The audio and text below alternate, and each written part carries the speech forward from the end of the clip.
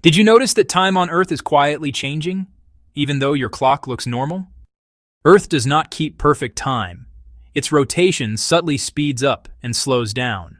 Right now, something in space is pushing it off balance. The moon is drifting away, Earth's core is shifting, and solar activity is pumping energy into our planet's magnetic field.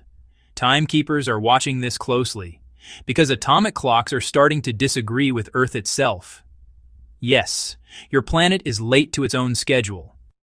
Earth's rotation has recently sped up enough that scientists considered removing a second from global time.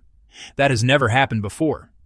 This change is linked to gravitational interactions with the moon, mass movement inside Earth's molten core, and variations in space weather from the sun.